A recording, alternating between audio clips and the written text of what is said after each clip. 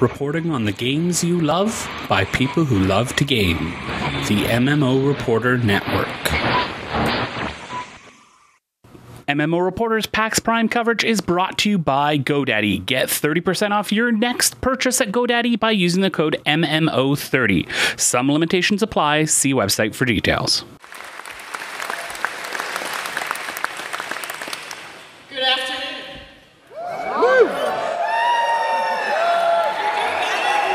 Good afternoon.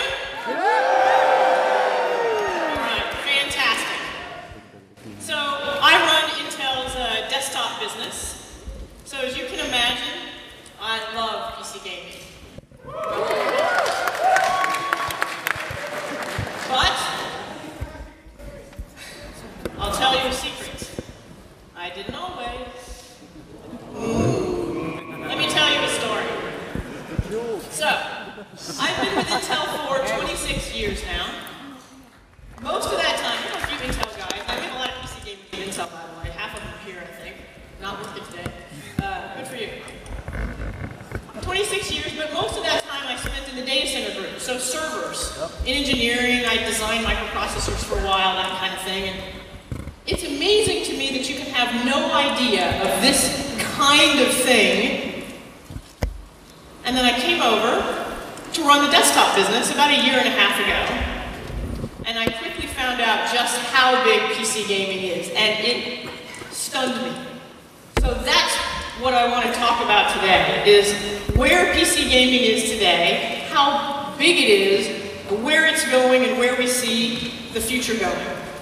So let's get right to it.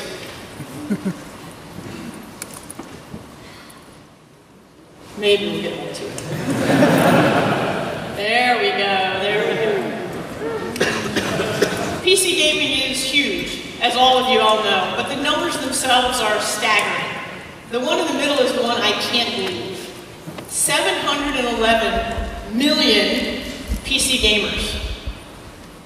That's 10% of the world population. And the world population has infants and babies, and they're not gaming yet. Not too long. I was going to say there's the older generation, the 80 plus, but I have a feeling you guys will still be gaming by then.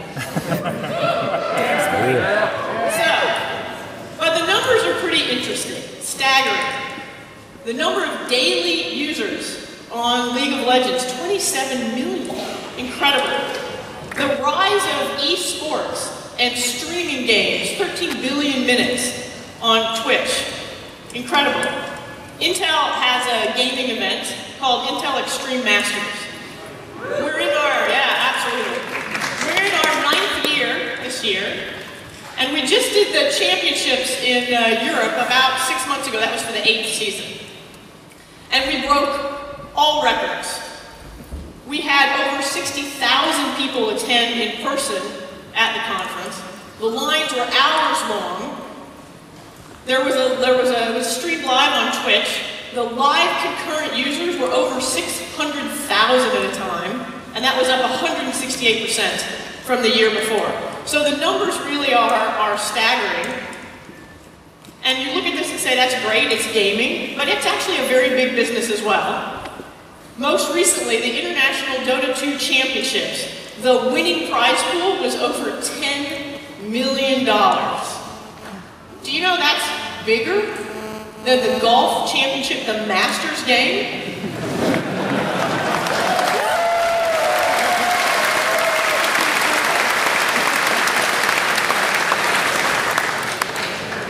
By the way, maybe Tiger Woods should do esports?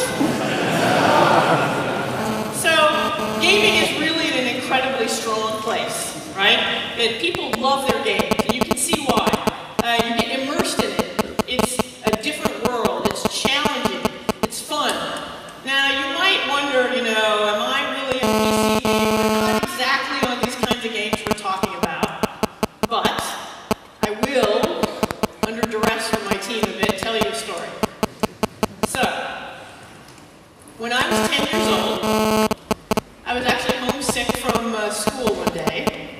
And this was about 1975, so I told you my age, but my dad wanted to cheer me up, so he brought me home game. Any idea what that was?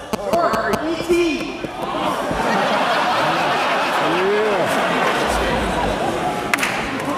This game had come out within the last year or so, and it was Dungeons and Dragons.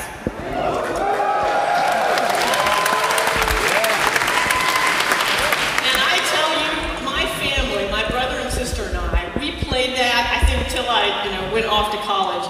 And my dad is the best dungeon master ever.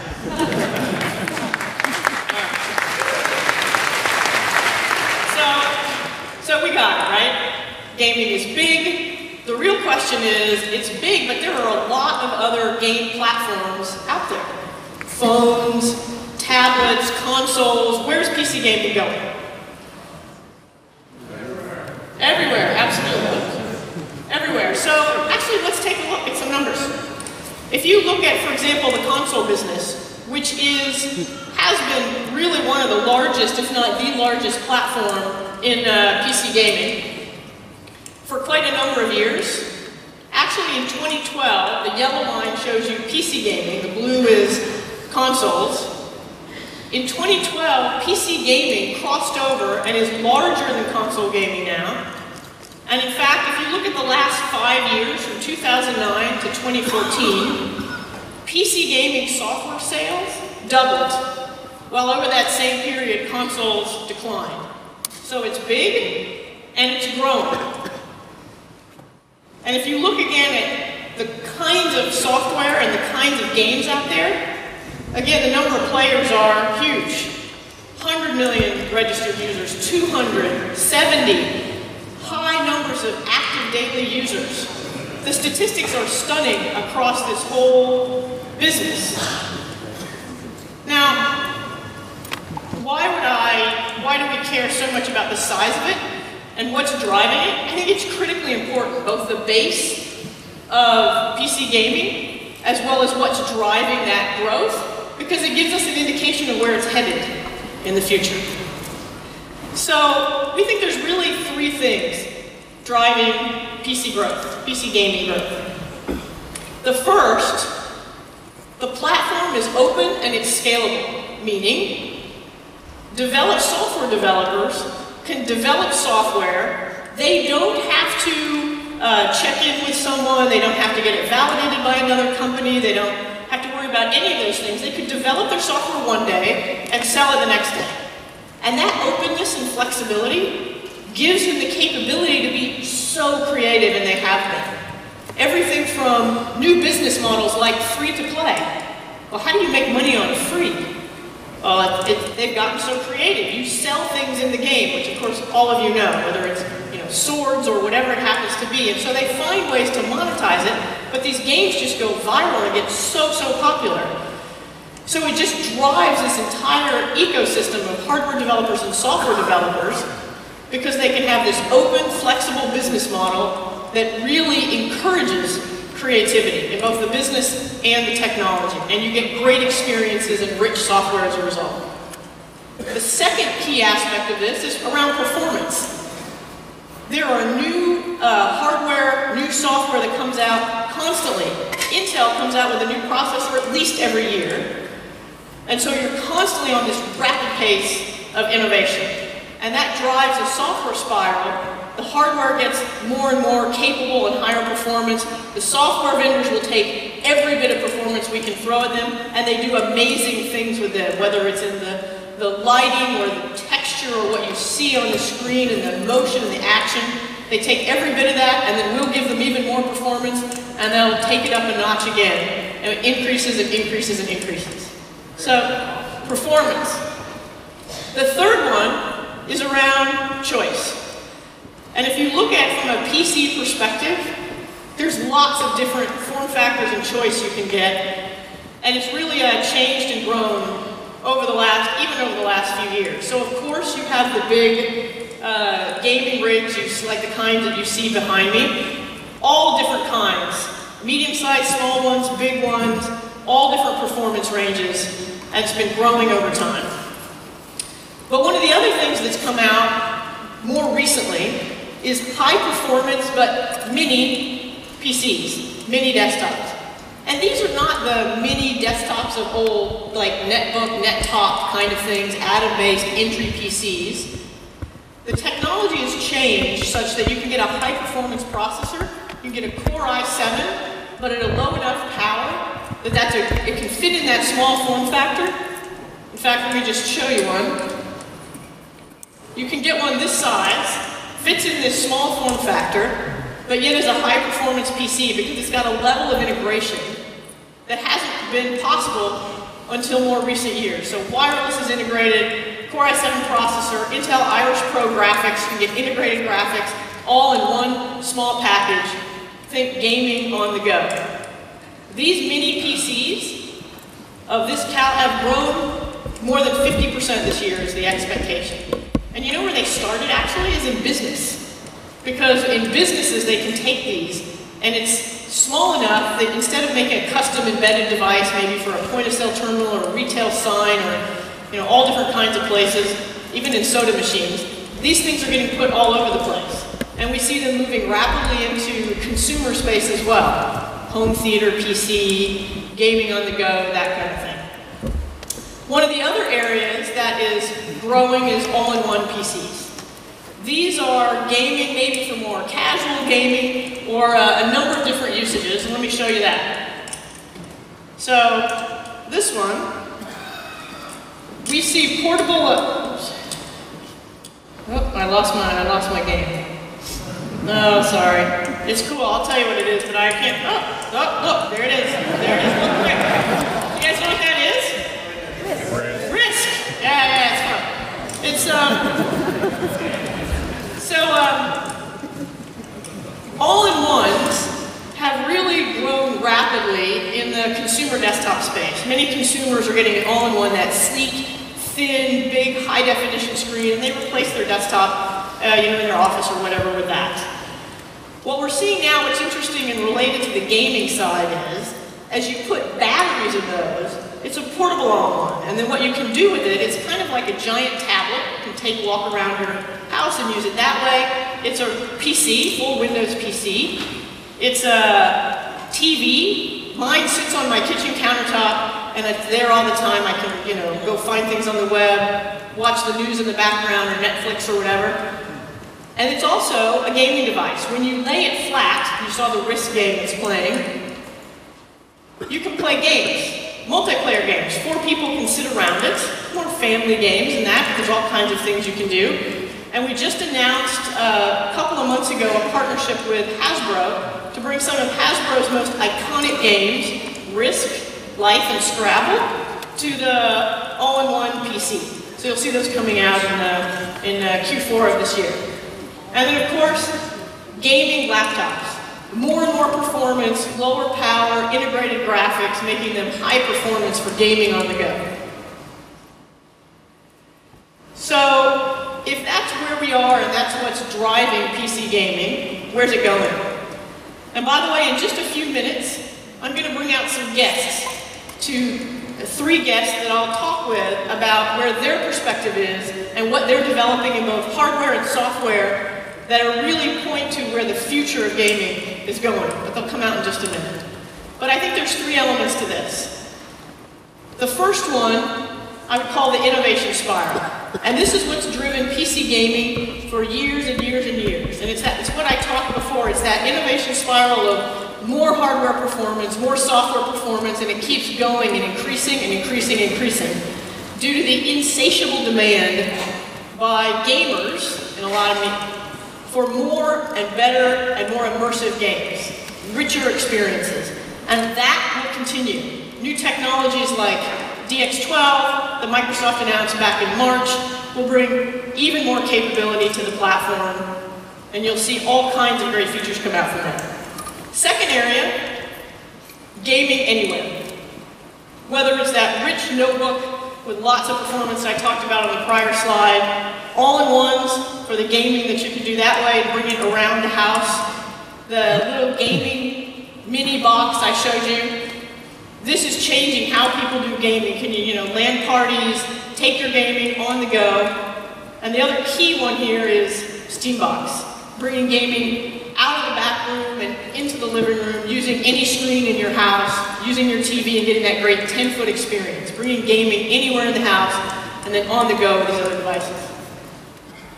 And then finally, gaming will get increasingly more immersive. It has been for some number of years, but with the advent of 4K displays, as they come down in price and get more and more affordable, this great, crisp, clear picture for the game with 4K displays.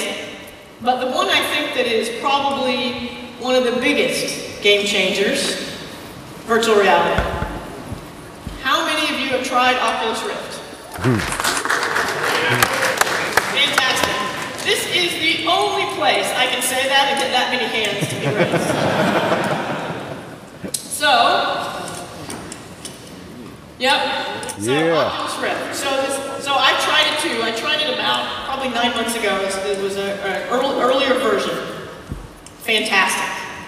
So this idea of being completely immersed, stepping into that virtual world of that game, and when it's all around you, you look forward. When your head turns left, you see what's to the left, you see what's to the right. You look up and you see the sky, and you're down and you see the road. What an unbelievable experience. And I think PC gaming will lead us into virtual reality, but it won't be the only place it goes. And it demands incredible amounts of performance. You really need a Core i7 processor, which we love, of course, to power this kind of thing. Well, let me stretch your imagination to other things that you can imagine in virtual reality. Although, as I said, PC gaming will lead it. You could travel anywhere in the world and be walking down the streets of Rome. Now, maybe you should get off the couch and go see it, but nevertheless, you can do it if you want to. And you maybe think that's a silly example, but what about a business example? Let's say you're going to need to buy a new house. You have to move. You have to move across the country to New York. You can fly, go with a realtor, drive around, see a bunch of houses, sit in traffic, takes a week, really expensive, and then you may have to go out again. Can you imagine if you could just be there, sitting on your couch and go through all of that? Can you imagine the different scenarios where this could really change how we interact, social interactions, that kind of thing? So I think it's this incredible technology. We're really, really excited about it. And great, it's going to be first, I think, and foremost in PC gaming. All right.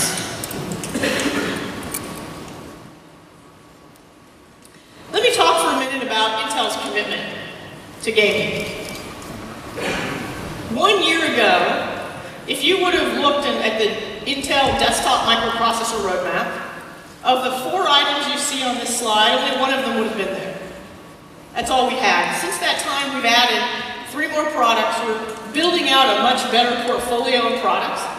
Because frankly speaking, we know that while the gaming community loved Sandy Bridge, that's our processor from a few years ago, we've really been frustrating our most loyal customer base. We haven't given the performance that gamers were looking for. And we said we're going to change it and we're going to start as quickly as we possibly can. So we challenged our engineering team and they really stepped up. Because frankly, I challenged them that we'd already launched our Haswell processor, that was June of last year, and there were OEM systems out with it. I said, okay, let's crank up the capability of this system, but you can't change the system or the motherboards because the OEMs won't have time. You can't change the thermal envelope or the power envelope or any of that, because it's got to all fit in that same socket too, by the way, but give us some more performance. And they said, if we could have done that, we would have done it in the first place. But they took the challenge, and in 6 months' time, we did have this conversation in January by Computex. We launched the one I'm the most proud of here, I think, which is Devil's Canyon, because of how quickly the engineering team responded. We spun the package, got more power into it without increasing the power envelope of the system, changed the thermal interface material to handle that power and cool it, and cranked it up for Intel's first ever 4 gigahertz, 4-core product. Had the gamers at Intel vote on a cool name, so we called it Devil's Canyon to have some fun with it out with you guys. And then, as I said, launched it. And it sold far beyond our expectations. So not only did we respond to you, the customer, on what you wanted, but we got a great response back that proved to us the gaming community loves as much performance as they can get. So we brought that out. We unlocked Pentium based on customer requests. We brought Iris Pro graphics, so some of Intel's richest and best technology in our integrated graphics. We're bringing that to desktop. That will come with Intel's 5th generation core processor, codenamed Broadwell, so that'll come out later.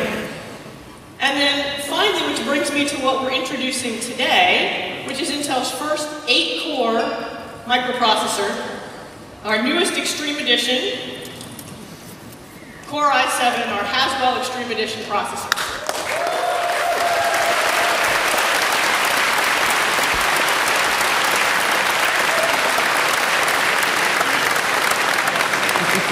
This gives you what you've been asking for. We've heard from customers. You said, Intel's got the technology, you've got more cores, we want it. So we're giving you more cores. So currently today we have 6 cores. We're bringing this one to 8. Gives you a massive 16 threads. DDR4 is coming to this platform for the first time. So we were on DDR3, now DDR4. So faster memory speeds, 2133 versus the old 1866. And this delivers performance. When you look at multi-threaded workloads, and think about if you're doing even in multitasking as well. So whether it's multi-threaded workloads like video transcoding, content creation, video editing, things like that, or if you're multitasking, you're running a game on one screen, you're streaming it and you're seeing that on another screen, and maybe you're video encoding in the back if you're just really an overachiever. So you've got lots of things going on, and it can handle it. And in fact, if you look at compared to our current 4-core product, Devil's Canyon, the one I said I was so proud of, for multi-threading workloads, this will outperform it by 79%. It takes advantage of those cores.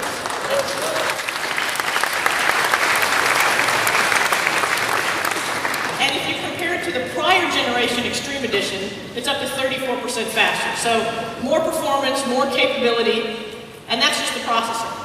We also are announcing today a new chipset, the X99 chipset, and it's really all about more and faster I/O. So whether that's on SATA, on the prior generation we had 6 SATA ports total, 2 of which were 6 gig.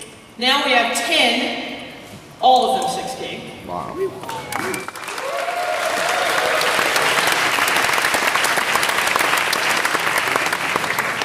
And for USB, we had 14 ports on the old one, same number for the new one, except 6 of those are USB 3.0. So more ports, faster. All right. If you look over the time Intel has come out with these Extreme Edition high-end microprocessors, we came out with the first one in about 2003, and in that little bit over 10 years, this one is 40x the performance of that first one. So driving that software spiral that makes all those games play so much better.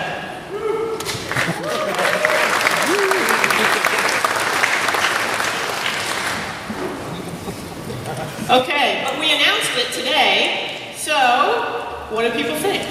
So we pulled off some of the first press quotes to share them with you here, and we love them, you know. And your product is compared to a dinosaur, that can be good or bad. In this case, I think it's good. Awesome power, majestic. I don't know what this chicka wow wow thing is, but people tell me it's really, really, really great. But the thing I know you're going to love the most is this.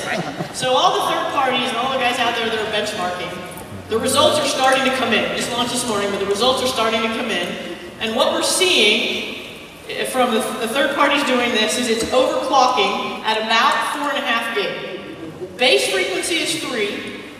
It's 50% higher than base.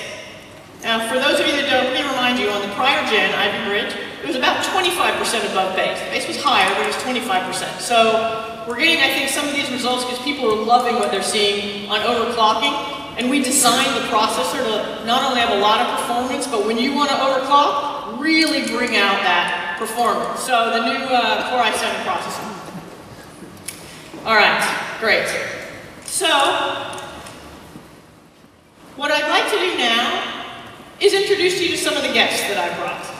And so what we're going to do is we're going to talk a little bit about hardware, and we're going to talk a little bit about software. And so since Since I just told you about the processor, why don't we start with hardware? So I'd like to bring out Frank Azor, GM of Alienware. Frank.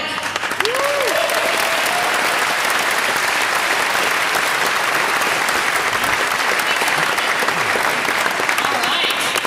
Well, I think you have a new product. We have a pretty exciting product to introduce to you guys today. But first of all, is everyone having a good time at PAX? Yeah!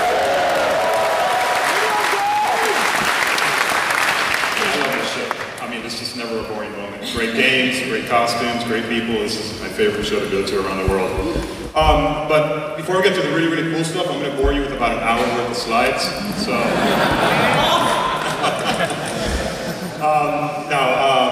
we're going to get to it really quick. I just wanted to touch on a couple things about Alienware. So we've been doing this now for about 2 decades.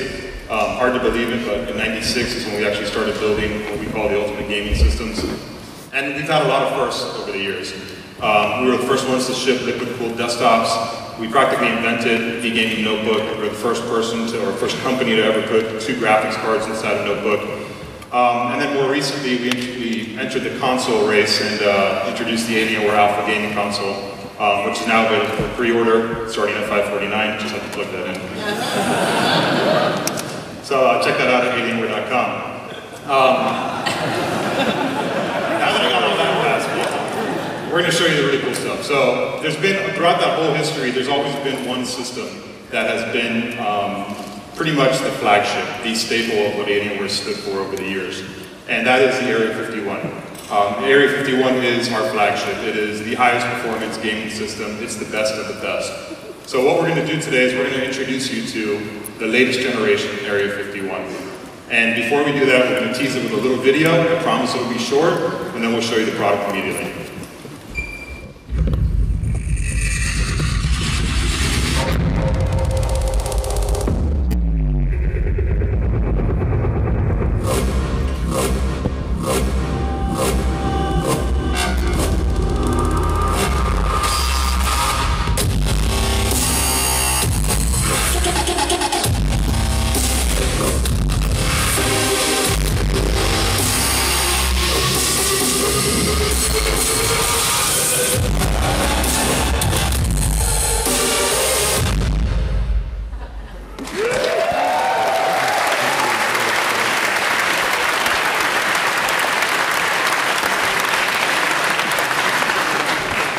So this is the new Alienware Area 51.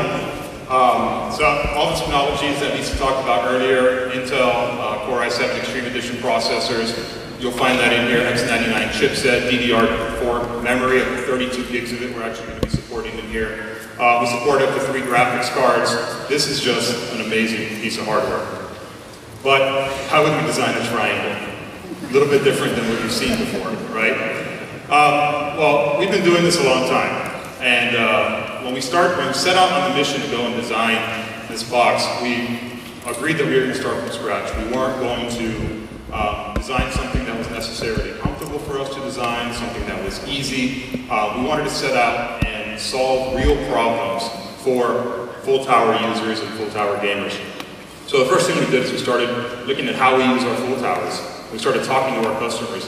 And what we noticed is almost everybody puts it underneath their desk. It's just huge, and having it next to your monitor, not always the most convenient place. So when you put it underneath your desk, the compromises you have to deal with in doing that are, quite honestly, compromises. They're not very comfortable. First thing we do is, we take this huge, heavy thing, we put it underneath our desk, we plug everything in, we push it back, we turn it on, and we hope that everything works. Then we forget to plug something in. Right? Like a webcam or a joystick or something we forget to plug in. So what do? We pull the desktop forward. Something probably gets unplugged in the process because the cable's working. Right? Everyone's laughing because you've all dealt with this. We pull it forward, then it's already underneath your desk and you don't want to disconnect everything. So what do? Is you kind of crawl underneath your desk, you realize it's too dark back there, you crawl out, you get a flashlight, you crawl back underneath your desk. Plug everything in finally, awesome. You finally get it up, everything's plugged in. Then it's time to plug in a USB thumb drive, or you're going to plug in your headset or something in the front. What do? We kind of contort our bodies and do one of these kind of things and start trying to plug that in. And it's just not an ideal experience. Fortunately, we don't have to do it that often, hopefully. So we kind of just deal with the headaches because the performance is what we want, and that's really what matters the most. So we've said to ourselves, all right, this is how everybody's struggling with these systems. Let's go solve these problems. And that's why we developed the Triangle. So think about how you use your desktop. This is sitting on the floor next to your desk.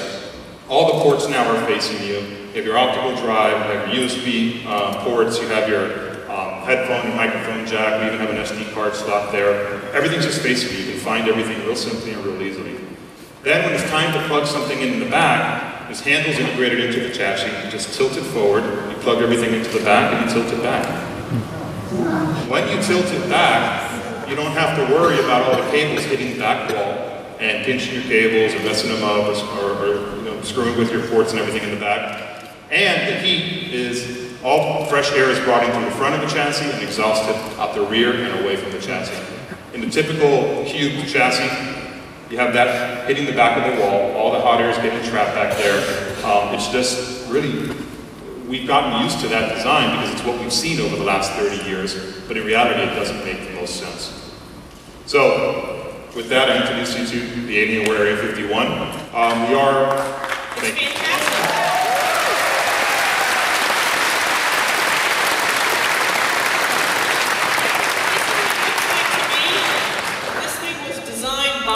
Gamers for PC gamers. Of course, we all play PC games at Alienware. It's kind of a prerequisite. And now we're going to show you you have found time to design this. Well, yeah, don't talk to my boss about that. Okay. I'd love to show you guys the inside, and there's a lot more stuff that we can show you about the product, but come by our booth if you can, please. We're on the show floor, booth 1246, or check out Alienware.com. You'll find all the information on the website as well, and it goes on sale in October. Thank you very much.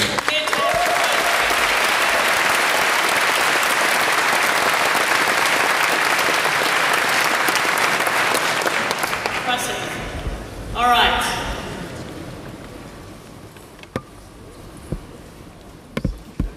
Oh, they're fast moving back there in the back. Okay. All right. Now, did you get one of these when you came in? All right. Now, we heard from you guys. We used to play this game-on game for a while and stopped for a little while, and we heard a lot of flack about stopping. So, it's back. Now, we've done something special, though, just for this keynote. The Intel Prize Patrol, in general, will wander around the show floor. They'll find you. You can win big prizes while you wear your button. But just as a special for the keynote, there is a secret little mark on the back of the button you got when you came in. 100 of you, sorry, not everybody, 100 of you will get a guaranteed prize of some kind, including some big ones. There'll be 5 brand new boxed Haswell Extreme Edition processors. There will be motherboards, and there will be some smaller things. All of them are eligible for prizes. 100 of them guarantee you one when you go out the back. If you've got the special mark, and the Intel Patrol people will check that you didn't do the mark, so they know. Go check for your prize. So, game on.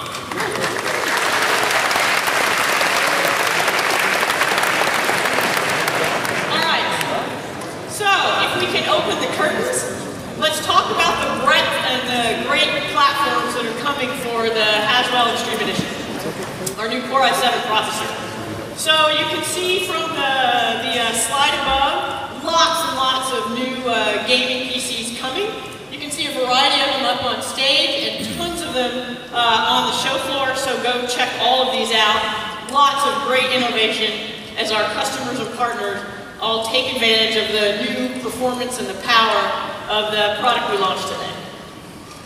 Now, I know a lot of you like to build your own. Yeah. Yeah.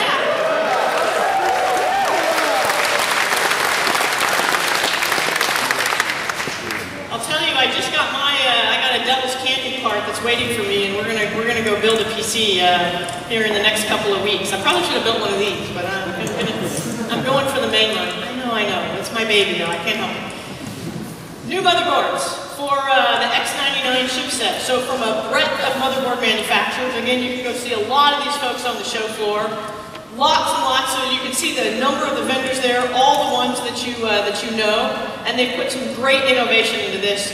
You're going to be able to build and really overclock and get some great results out of these new X99 boards. All right, now with that, we've talked a lot about hardware, but I know what you guys are really interested in. It's the games that you play, and it's the software. So, let's talk about software, and to kick us off, let's roll this video, please.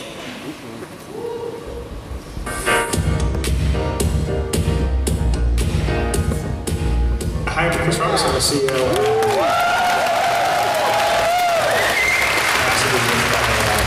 Sandbox set in space.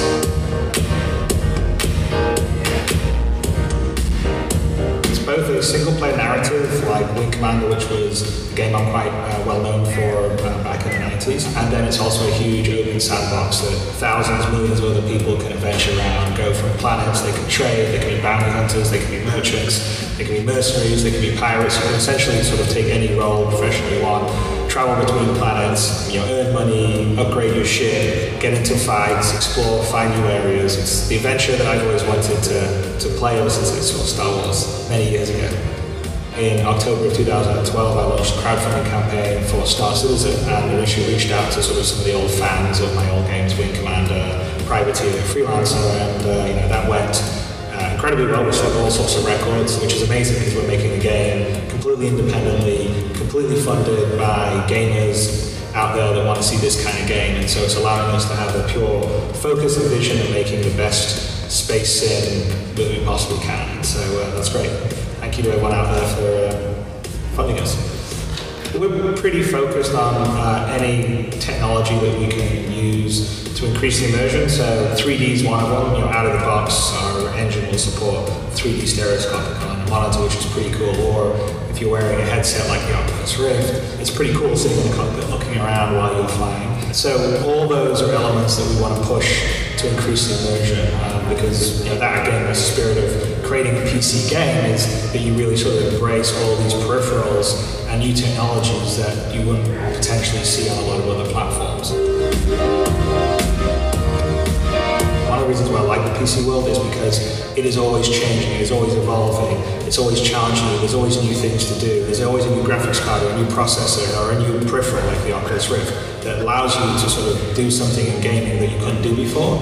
And for me, that's kind of the core of Star Citizen. It's an online game. We're going to constantly upgrade and patching it. So even though we release the final public release, that's not the end of the story. That's the beginning of the story. It's going to keep on going. We're going to keep on upgrading, adding more functionality, adding more content, changing the rendering out. If we have more powerful GPUs, we'll be taking advantage of that. I mean, that is the beauty of an online game. It's an evolution. If you take a look at some other online games out there, like a World of Warcraft or an EVE Online, if you look at the original game that was released and what the game is now, they've changed greatly over the 10 years they've been out, and that will be no different than Star Citizen. So for me, Star Citizen will always aim to be the game that's on the forefront of PC technology.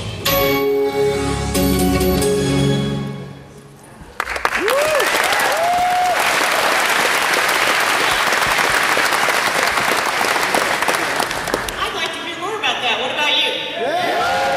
Please welcome Chris Roberts.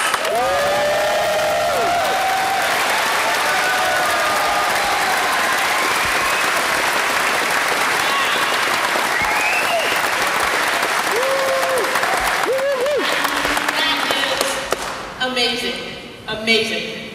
Tell us more about this.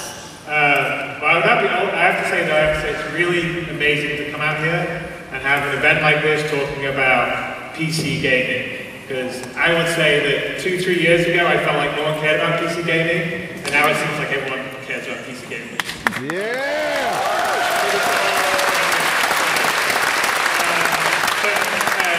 No, I mean, for me, when Intel called up and said, hey, we're going to introduce this new chip with 4 cores, I'm like, excellent. 4 cores, let's push the power. I mean, I think everyone knows that my games in general have always been trying to push what you can do with the technology, and that's the coolest thing about the PC world is it never stops. It's always, every year there's a new processor, or there's a new GPU, or there's a new peripheral like Oculus Rift or something that you can really create a new experience for. And so the fact that like the 8-core now, I mean I've got the hexa-core on my desktop, now I'm going to have an 8-core.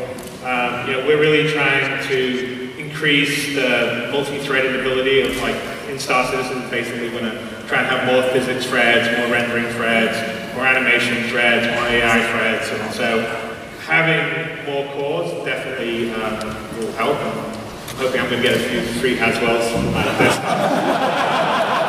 I have to now.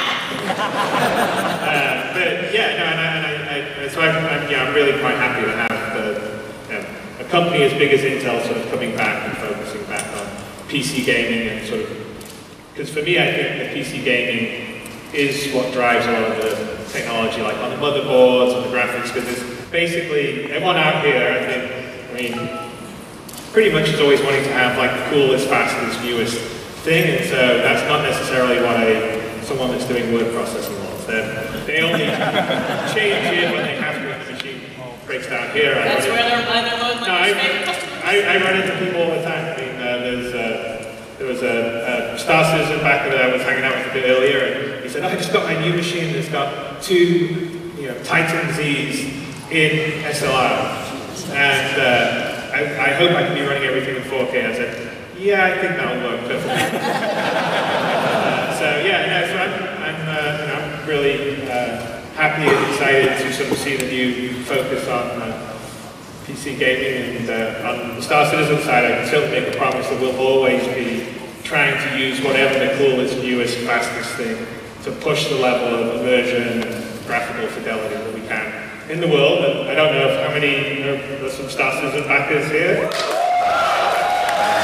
Thank you guys, I really appreciate it for allowing us to make this game in a way that we don't have to compromise. We don't have a publisher, we don't have investors. We just have you guys that want the best possible game, and we want to make the best possible game. So that's much appreciated. And I don't know what else to say other than we're showing the game. We actually have an early version of the release feed 0.9 at the Logitech booth. So if you're on the show floor, you can go by the Logitech booth. I think we're also showing it in the Alienware booth on a curved screen that I'm told is pretty cool. So I'm going to go check that out. And I don't know. Fantastic.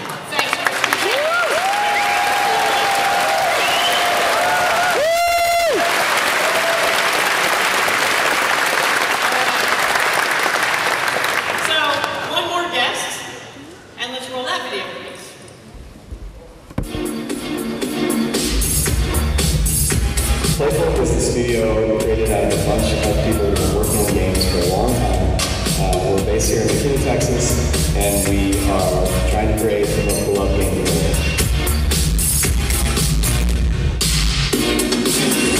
Lucky's Tale is a virtual reality, third-person platforming game designed exclusively for the Oculus Rift that will put players inside the game in a way they've never been before. With virtual reality, this is a completely brand new frontier, and so we thought we're probably going to have to learn some new lessons about what makes games fun, interesting in virtual reality. What we didn't realize is that really the rules have been completely thrown out the window. All these things that we used to do when we're making a game for a console or PC just don't even apply now. The camera, the controls, everything is totally different. We built these prototypes to try and start to learn that landscape. Through that process, one of these prototypes emerged completely unexpectedly and caught our attention, and that was a third-person platformer that we had built. We were just hooked on that idea. We were like, this is the coolest thing. We didn't expect this. This is really delightful, comfortable, fun. So that's where we wanted to take that further, and that's where Lucky's Tale came from. We were sort of getting to this point where some of the gaming that was happening, even on high-end PC and consoles, it was starting to become a little bit difficult to differentiate one generation from the next. You might look at the Xbox One and compare it to an Xbox 360 game and say, yeah, it looks better, but is it actually that much better? It's hard to tell for a normal consumer.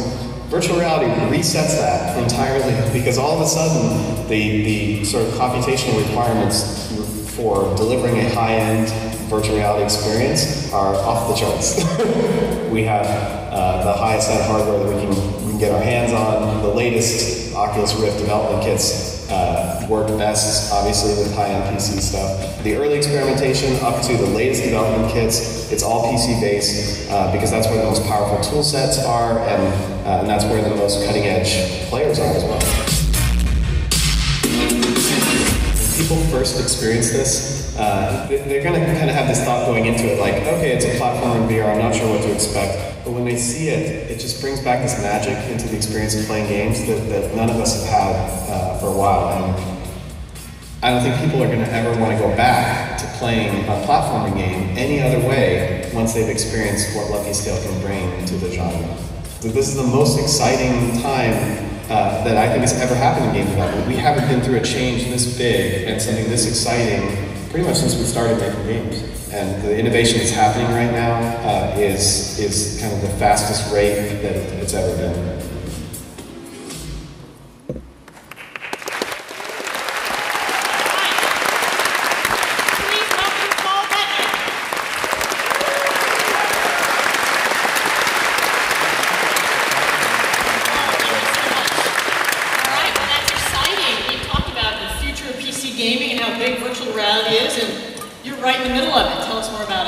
Yeah, so I wanted to come out here and try to describe to you guys what you're about to experience in the next couple of years. And it's almost impossible. I hear some of you have experienced the Rift. Yeah? About a year and a half ago, I visited a guy by the name of Palmer Luckey. I think some of you guys know who he is. I went to his office with a couple of folks that I've been making games with for a long time. And I walked up to his desk, it's covered in soldering irons and 3D printers and all sorts of crazy stuff, and he handed me this duct tape put together thing that looked like if I didn't hold it the right way, it was going to totally fall apart. And I put it up to my face, and I looked into a brand new world, something I'd never seen before. You guys and I, we share this dream, I think for many years now. We've probably, we've been watching sci-fi movies, The Matrix, whatever it is, and we've been dreaming in our head, someday, maybe before I die, I might be able to experience something that even approaches how incredible I think gaming can be in the future. I had no idea that I'd be standing here or that we would be on the precipice of this incredible change that's about to happen to gaming. For you guys that have experienced it, you kind of have an idea of what I'm talking about. For the folks that haven't yet, people can try to describe to you this experience. You can see it on a screen, you can read an article. It doesn't really prepare you for how much that dream is here today, finally.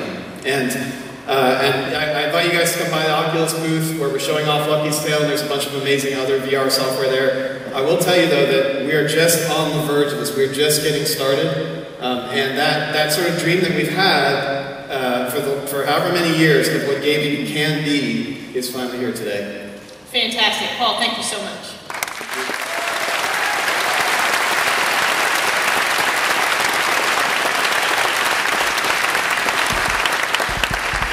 So, I think what you've heard over the last 45 minutes or so, this incredible, huge, and growing PC gaming environment has an incredibly bright future. We just see it continuing to grow for all the reasons that we talked about. This great open, scalable platform that just gets more and more performance, that great and talented software vendors take advantage of and deliver even better games to you, and the spiral goes on. That you're going to increasingly be able to compute anywhere, game anywhere, anytime. Whether take it not only gaming in the den or the bedroom or wherever it is, but in the living room with Steambox, on the road, on the go, at LAN parties, high-performance notebooks and mini desktops, all-in-ones. There's lots of great new hardware coming and here today that gives you anytime computing. And then finally, and a lot of what we talked about here at the end was around that immersive experience and how virtual reality is really going to change the way that people play PC games. I hope you saw that Intel is very committed to PC gaming. We've changed our roadmap, we've added new products, we've heard your feedback and brought some of Intel's best technology to bear and invented some new things to bring forward even better products for you, including the product we launched today, which is our first 8-core microprocessor. And with that, I encourage you to go to the Intel booth, go see some of this great hardware, this software. You can try Oculus Rift if you haven't tried it yet. Try the games. And I think the future of PC gaming is incredibly bright, and I'm very excited to be a part of it.